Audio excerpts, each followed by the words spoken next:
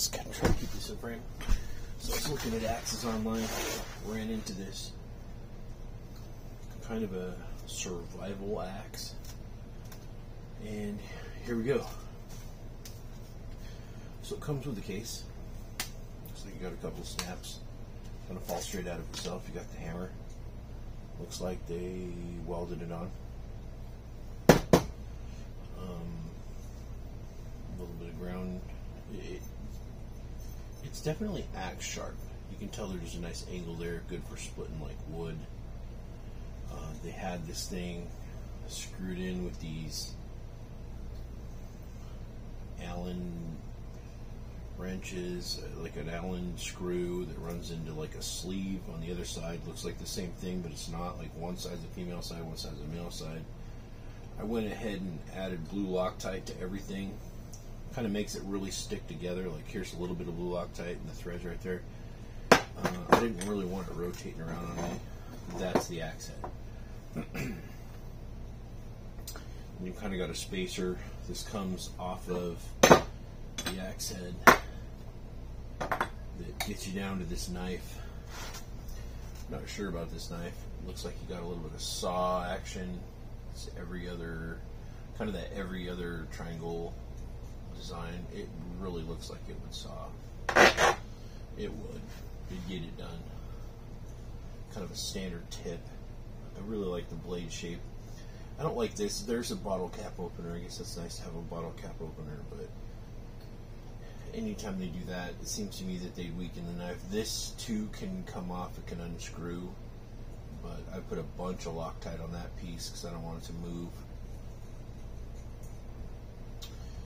Anyway, it really makes the knife kind of thin. But, you know, maybe it's for survival. You're not going to want to stab anything, but I think that's kind of how I'd want to survive. Right, the next piece that comes up that fits into that piece is the fire steel. So it comes off, and then you can fire steel some stuff, you know, start yourself a fire. And then on the back of that, you've got the glass breaker.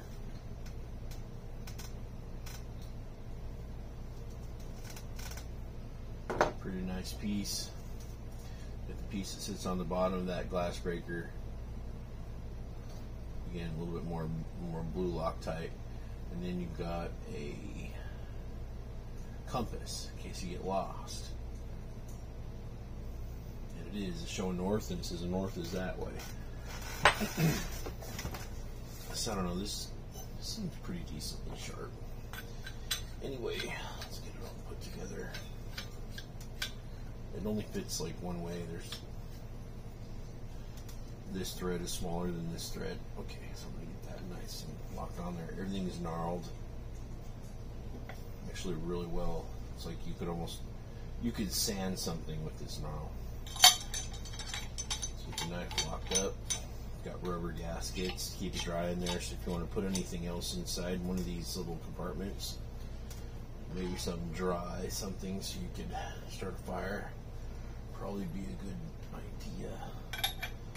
I like the blue Loctite inside of everything because I didn't want it to move while I'm chopping on stuff.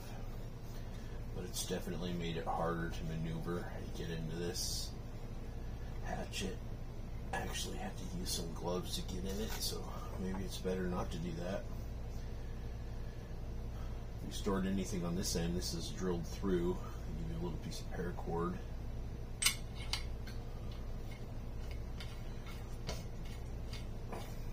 Anyway, here's the bottom, so you can find out where you're going. Alright. I mean, that's definitely... It's got a nice feel to it. Definitely does. Here. Let's find out what the hard drive magnets do. So, well, there's a good steel for the head. That's awesome. Since I put the Loctite on there, this thing doesn't move. Just put a little bit of blue Loctite on stuff. Kind of keep things civilized. I am curious. You have rubber gaskets and all of it. So, well, we know that that's actually metal. This is several hard drives worth of magnet.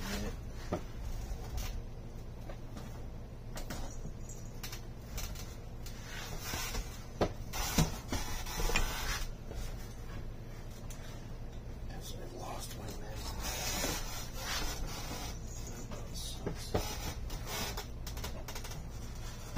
Alright. So we got nothing here.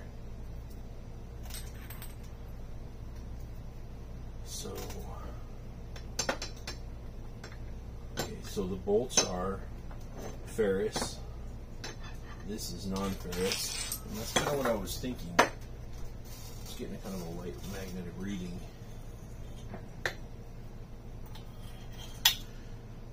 So it is.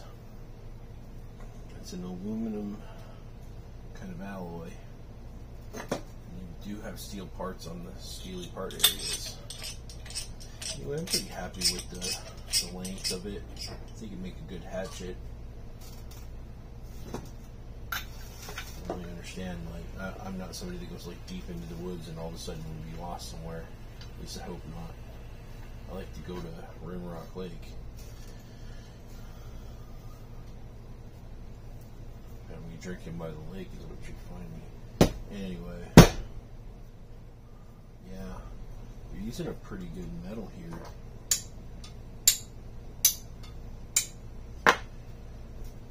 There you have it. Keep it in the... I wanted to be able to hammer. I mean, of course you hammer intense spikes in or whatever.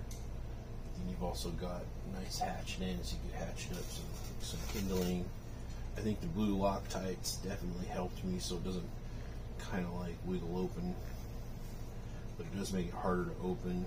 So I mean, there's a trade-off. All fits together really snugly. It is waterproof except for this bottom area. I mean, if you got the string coming through here, you're probably not going to get very much waterproof. It's gnarled all the way down. I mean, that's really nice. It wasn't really that expensive. We're talking like a $20 hatchet, but I think it's worth every bit of $20. I don't know that it's really worth a lot more than that, but it does come with a sheath, good snaps, a little loose in the sheath. You can tell a little bit loose in the sheath. You can hammer with it in the sheath.